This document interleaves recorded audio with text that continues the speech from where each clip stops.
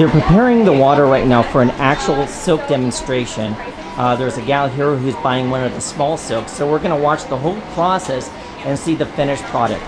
To choose up to 5 colors, whatever ones you like. What we're going to do is you're going to start out with white first, believe it or not, and there's a couple different ways that you can do this. Most people just drop their paint wherever and just let it fall wherever and just make their own design. But if you want to do like a border, like maybe border it in black or border it in red, you can do it that way. So that's, I'm going to leave that up to you. Okay. But if you're not like the real super creative type, then just throw it down anywhere. But if you are super creative and you want to do your own thing, go for it. Okay. Okay. I want it to be not quite as busy as that. Okay. But maybe. Well, there's different patterns I'm going to show you. Actually, I'm going to show them to you now. Maybe something, well, not quite so polka dotty, but these something are, that's like a little bigger, maybe like that. Okay, these are the different patterns that you can either do one of these. That's the angelfish that you pulled out here. Okay. Or you can just kind of do your own design. So we want to start out with white first. So the most important thing is you want to keep your arm at shoulder height, because when you do, the higher you drop it from, the more it's going to disperse. Okay? And you want to just do a couple of drops at a time. Tilt it just a little bit. Don't squeeze too hard. We don't want too much. If you put too much paint in it, then eventually the latter paints that you put on start to sink, and we don't want that. So I'm doing in this area? Yep. Wherever you want. Are you amazing? So you guys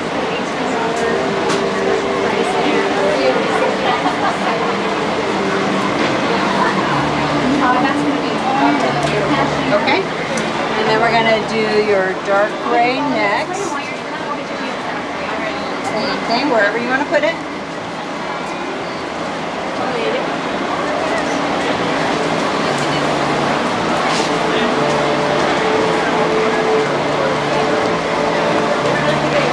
She's the creative type of your team. Am I right? yeah. Yep. You can always tell the creative type. Good, good for you. Okay. Purple.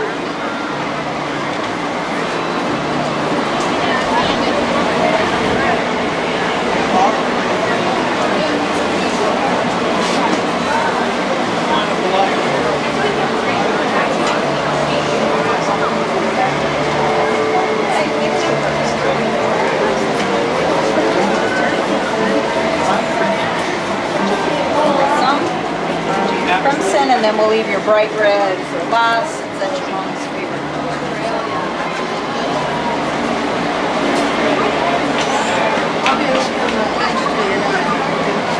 And I'm just like seeing how all this stuff is done.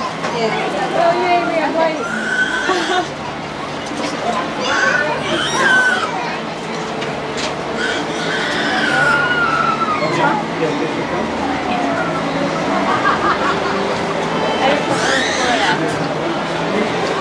Beautiful.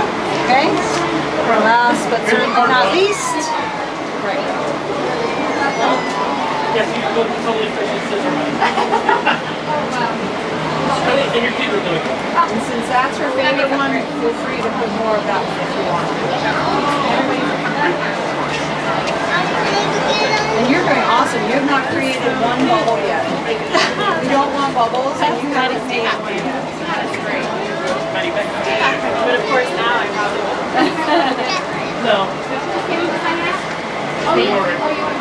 Yes, I would. Oh, there's no pretty colors. Good? Yeah. Okay? All right. This got like very French.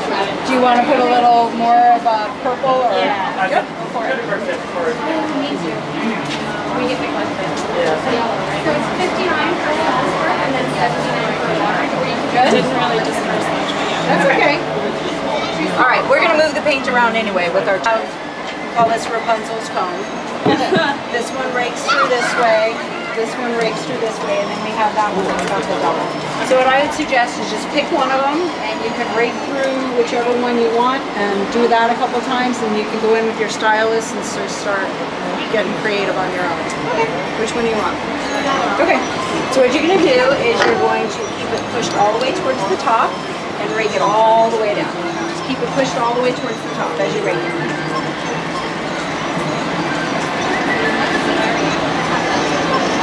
All right. Take that top one. So you guys are You'll sometimes listen. Okay. Yeah. Okay, now pull it down towards you, keep it in, and then pull it back. Got it.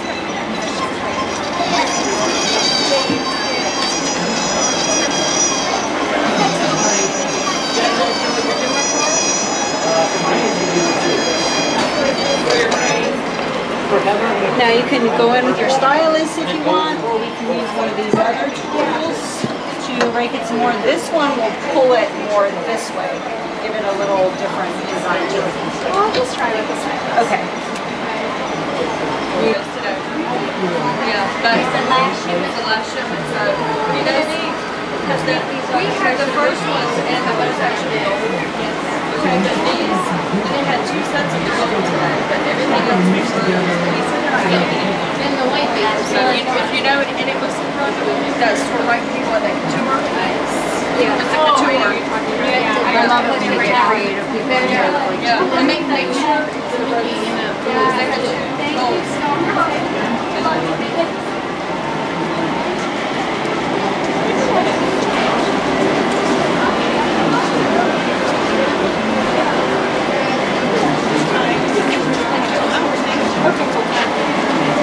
If you like it the way it is, we Wow, can that's print it, beautiful. or if you want to keep swirling and doing whatever you want to do, if you want to use a couple of other tools in it, we can do that as well. Maybe like, Okay, so I'm going to hand you this end and flip it like this. Okay, so 2 important things. One, we don't want to get this wet before it hits the water, because if we do, then the paint won't adhere to it. Second, the most important part is this needs to hit the water first. And then once it hits the water, then we're going to slowly just lay it down, okay? So let's get it positioned first before we put it down. And just make sure that your end is not going to be over the side of the glass over there. Just make sure it's going to be in. Okay, you ready? Set.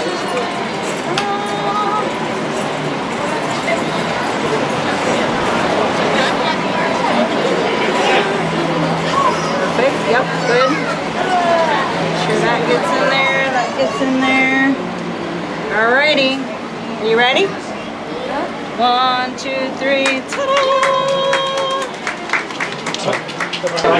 Okay, alright, so hold on to it really tight, and I'm going to come towards you, and we're going to wrap it up. We're going to put this in a plastic bag, and you're going to take it home with you. Keep it in the plastic bag for 24 hours, up to 5 days. And once you take it out of the plastic bag, just rinse it in some cold water. You can put a little bit of fabric softener in it if you want.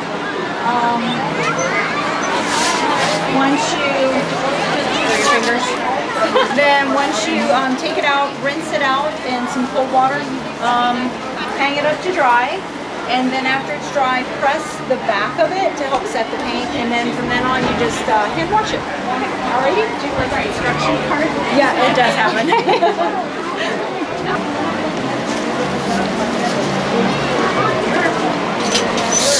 So you literally just clean the top of the water. Any paint that falls underneath the surface won't get picked up by the scarf, so we just skim the top and it's got brand new water. That's amazing. Okay, so I think they've already picked up.